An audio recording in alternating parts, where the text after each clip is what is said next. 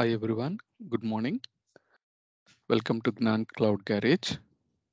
In this session, I'm going to talk about vSphere HA Deep Dive Troubleshooting Part 3. In our previous session, we talked about the vSphere HA host level failure scenarios, and today, now I'm going to talk about network and data store failure scenarios. So the key questions are what will happen when the HA network fails? Okay, and what will happen when a HA master is isolated from the network? And what will happen when the HA detects data store failures? And how does vSphere HA provide protection? Okay, these four important questions we can discuss now. And what will happen when the HA network fails means within our vSphere infrastructure, all of the sudden one of the network switch is unable to communicate. Let's say core switch is not communicating, or one of the virtual physical switch is not communicating to our ESXi host. But this scenario, this switch is connected to two ESXi hosts and other hosts connected to the different switches. So during this scenario, what will happen is our network become a partition. So two hosts become one partition, other four hosts become a another partition. But usually within a cluster, we require minimally one master and remaining hosts are considered as a secondary ESXi host. So when the network is fail, it will become a two partition. Within one partition, there is a master host, and immediately there is a another master also created. Because this associated ESXi host decides that our master is down, and immediately within the four, it will elected one master ESXi host. Okay, so the here is the switch on the left side has lost connectivity with the rest of the network. Whatever the network switches we have, the rest of the network unable to communicate to this switch. So that means only this switch connected host become as one partition, and remaining host connected host become a another partition. Okay, and other key points are this creates two network partition since the two hosts previously secondary, one is secondary, one primary, cannot communicate with original master, and a new master is elected in the new partition, which results in a master in each partition. So we have a two master. Let's say after some time our network is re-established, but during the network failure scenario, remember that we have to coordinate with our network team. So we need to work together to resolve this issue. So network team will help us to bring up the network connection up. Once the network connection is up, what will happen is, as per our the vSphere HA concept, it's not recommended to maintain two masters, so it will keep maintain only one master. That is the final outcome. So when the issue is resolved, one of the master will allow one master for the entire cluster, as was the case before the network failure. Okay, but we have to involve the network team as well during this scenario. Okay, so let's talk about the another scenario. What will happen when HA master is isolated from the network? But this time, not all the host and not in the network level failover, but all of the sudden, our HA master isolated means separated from the network. That can be either ESXi host hung state or ESXi host CPU memory consuming over 90%. At certain period, it may become a hung, and it will unable to send the network heartbeats and the data store heartbeats to all our associated ESXi host. So that scenario, what will happen is again same like our previous scenario. Here also immediately it will elect a new master within our other secondary ESXi host. Okay, a master reports the host as partitioned or isolated when it cannot communicate with the host over the management network. So, but it can observe that host data store heartbeats through the heartbeat data store. That means some scenarios, virtual machines still run on the same master host. It won't migrate and restart on another host. Okay, because it will still runs on a same ESXi host, but immediately when the master lose the communication between the FDM agents or secondary host, it will elect a new secondary master, new master in our associated host, that is key point. But virtual machines, there are two cases. Some cases virtual machine migrate and restarted on other hosts, and some cases virtual machine still on a master host, and it may require a host restart. But before restarting the host, we have to get the customer approval and perform the ESXi host restart. But before restarting the ESXi host, we can contact our all application users and ask them to gracefully shut down the virtual machines. Once they gracefully shut down the virtual machine, then only we can restart the ESXi host. And finally, we have to send the ESXi host log, master host log, and also the affected master host log. These three logs we have to send it to VMware technical support team for further investigation to find the actual root cause for the master host isolated from the network.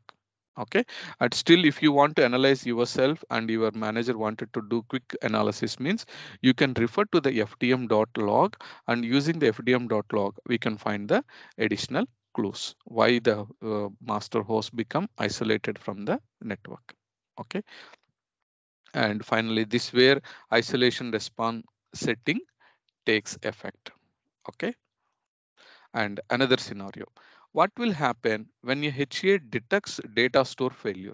So until now we talk about mainly two scenarios, host failure scenarios, network failure scenarios. Now coming to the third key scenario is data store failures.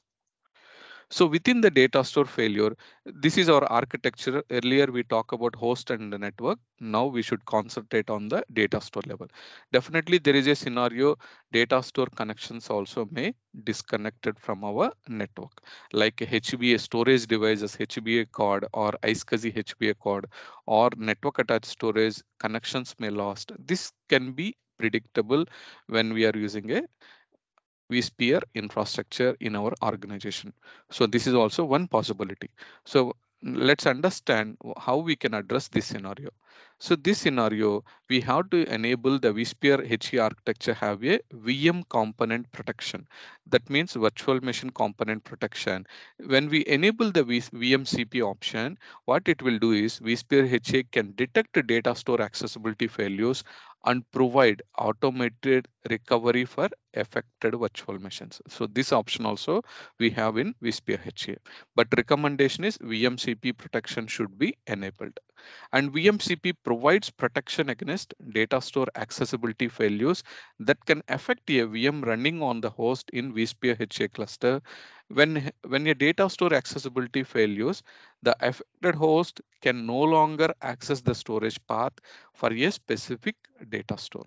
And we can determine the response that vSphere HA will make to a such failure, ranging from the creation of events alarms to virtual machine restarts on other host. Okay, this is the expected behavior. And in addition, we can expect to within the data store, there are two types of failures. One is PDL, that means permanent device loss. That means the complete HBA code faulty, or that may also happen some cases. And another is all paths down. As we know, within our storage protection policies, we have a three types of path selection policies: fixed, round robin, MRU. Fixed means generally we can use the fixed policy for it depends on the storage vendor. They will provide the recommendation storage policies like fixed, MRU, most recently used, and also the round robin. So whatever the path selection policy we are using, but there are some cases device may loss or there may be a path may be down. When the device loss means it's completely an unrecoverable loss of accessibility occurs when the storage device reports the data store is no longer accessible by the host. So this condition cannot be reverted without powering off virtual machine. Even this scenario also, we need to ask our customer to provide the downtime for the power off virtual machine, because without getting the approval, if you do any of the activity, it may cause us the SLA breach. But make sure that get the necessary approval before performing this scenario. Okay, and all paths down represents transient or unknown accessibility loss or any other unidentified delay in input output processing. This type of accessibility issue is still recoverable, because all paths down means definitely there will be a multi path. The specific paths are down, still we can access by using a standby path or alternative path. But this scenario can be recoverable, but we may expect the issue is IO latency. Okay. And until now, we covered the mainly three scenarios: host failure scenario, network failure scenario, and also the data store failure scenario. Now, let me introduce the virtual machine level also. Some organization, we even they wanted to enable the vSphere HA protection on virtual machine level also. So virtual machine consists of a operating system and application. So protection can be taken care of both OS level protection, application level protection. Let's understand those 2 points now. So vSphere HA architecture, VM monitoring. When we enable a VM monitoring, it will help us in case of application down or operating system down. Immediately, vSphere HA will help you to restart the virtual machine. Most of the application down, OS down scenarios, restart may help to resolve the issue. But instead of doing a manual intervention, our vSphere HA will help to do automatic restart. That is the importance here, but only condition is within our vSphere HA, we have to enable virtual machine monitoring option. Okay. So VM monitoring restart individual virtual machines if their VMware tools heartbeats are not received within a set time. Okay. And similarly, application monitoring can restart a VM if the heartbeats for your application it is running or not received. Okay. These two scenarios only it will attempt for a automatic reboot. Okay. And when can we can enable sorry we can enable these features and configure the sensitivity with which vSphere HA monitor non-responsiveness. But some organization they may prefer to enable VM monitoring for all the testing, development, and production. And some organization, if they have any sensitive, time sensitive application, they may also, it's subjected to be customer choice. They want to enable vSphere HA VM monitoring or disable vSphere HA VM monitoring. Okay, but at the end of the day, we can follow as per the customer regulations only. Okay, now let's quickly recap all our vSphere HA production mechanisms. Okay, the key question here is how does vSphere HA provide protection? Okay, so all our 5 scenarios we can conclude now. See, vSphere HA protection scenarios. When we configure vSphere HA, no actions are required to protect new VMs. We no need to do any changes in the VM level. All workloads means virtual machines, are automatically protected by vSphere high availability.